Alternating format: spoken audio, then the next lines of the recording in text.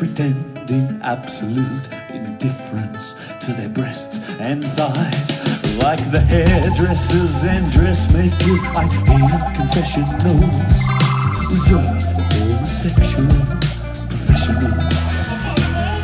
As I put their feet in stirrups with my wrist, a trick I learned from a homosexual gynecologist. I recall the words my first girlfriend ended our first date with. I feel privileged you chose me to go straight with.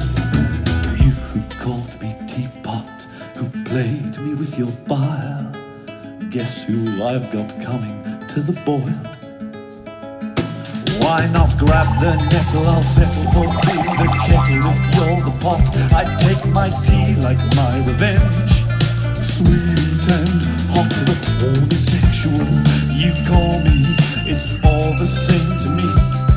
That spectre you're projecting, I now pretend to be, since your neurosis is what passes for normality.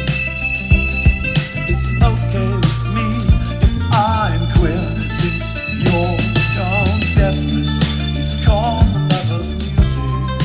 I won't disabuse you, I'll make love with your women, I'll make them sing notes of pleasure.